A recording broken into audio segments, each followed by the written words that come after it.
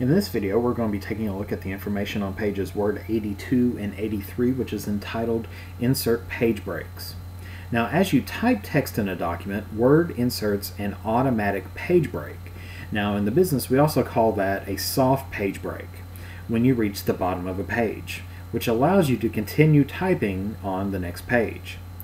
Now, you can also force text onto the next page of a document by using the breaks command to insert a manual page break, which in the business we call that a hard page break. Another way to control the flow of text is to apply pagination settings using the Line and Page Breaks tab in the Paragraph dialog box. So we're going to be taking a look at all these different things in this video.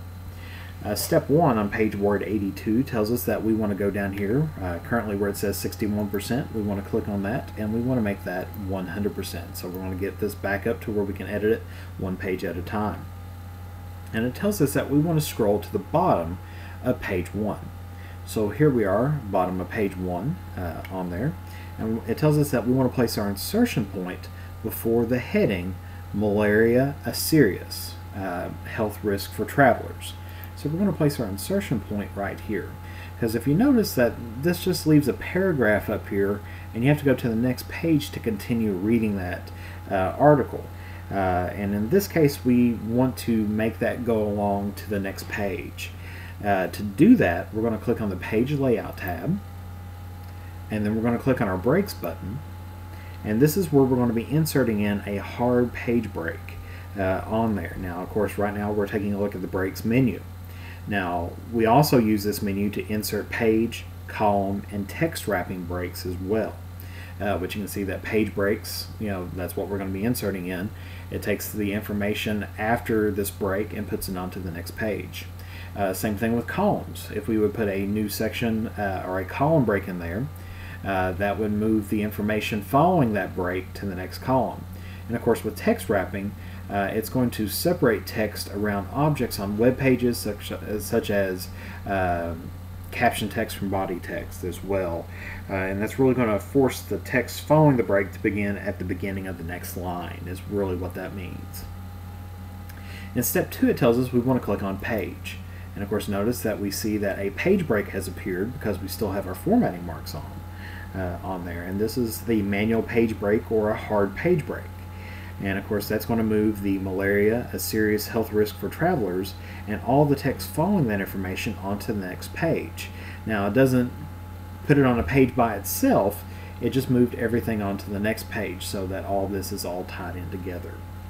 Now, of course, to control the flow between of text between columns, you insert a column break to force the text after the break to the top of the next column. In step 3, it tells us that we want to scroll down a little bit more, and we're going to place our insertion point before the heading Preventive Options, which is right here. So we're going to place our insertion point just right here before the preventive options for serious travel health issues. Once we have that, we're going to press and hold our Control key and then hit Enter.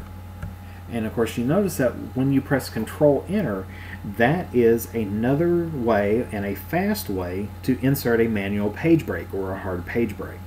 Now, the heading is forced to the top of the third page. So you notice that here we have our page 1, and of course we insert a page break there. And then of course we insert another page break right here on page 2. And that has moved the information around, so that's moved that to the top of page 3. On step 4, it tells us that we want to scroll to the bottom of page 3. So while we're on page 3, we're just going to scroll down to the bottom. And we're going to take a look here, and we're going to place our insertion point before the heading here, Insurance for Travelers. And then we're going to press our Control and Enter again to insert in another hard page break. And now the heading is going to be forced to the top of the 4th page. Now what we're going to do now is we're going to scroll up a little bit, and we're going to click to the left of the page break on page 2. So once we go up here, and of course here's our page 2, we're just going to go to the left of this page break here. Once we have that, and of course the selection pointer should be a right pointing page break. So you want to click on that there, and that's going to select the page break. Now if you place your insertion point here, that just gets you lined up with it, and if you move your mouse pointer just to the left a little bit, you'll notice it turns into a right pointing arrow in which you can click and select the page break.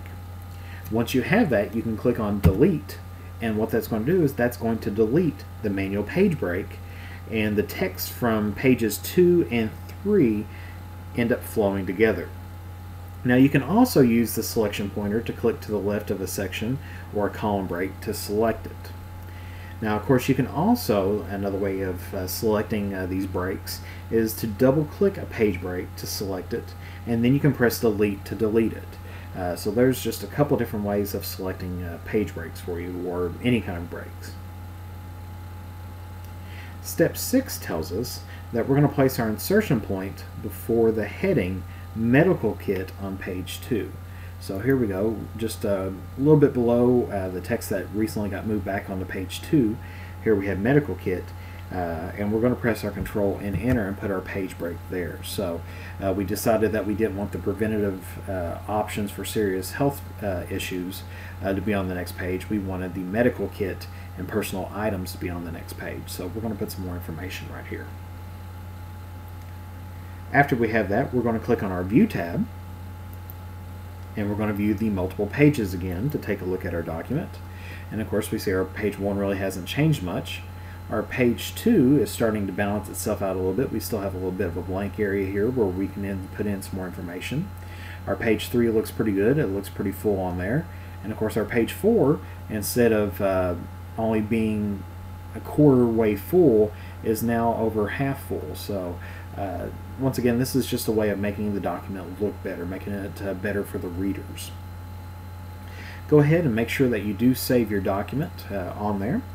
Now of course you can control automatic pagination, and of course when we talk about pagination, we're talking about moving text to the next page on there, because you can control the flow of text between pages or between columns is to apply pagination settings to specify where Word positions automatic page breaks.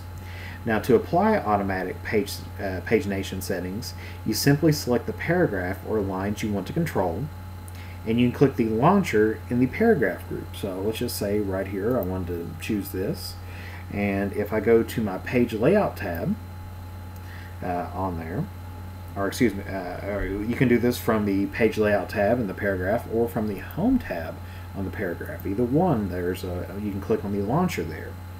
And once you have that, we can go through and we can take a look at this, and it tells us that once we've selected this, we went to the home or the page layout tab, we can click on the line and page breaks tab, and this is where we're going to be able to change the pagination settings, which we can take a look here. Now of course one thing that's automatically identified is the widow and orphan control, and of course that's turned on by default, and it's going to ensure that at least 2 lines of a paragraph appear at the top and bottom of every page or column by preventing a page or column from beginning only with the last line of a paragraph, which is known as a widow, or ending with only the first line of a new paragraph, which is what we call an orphan.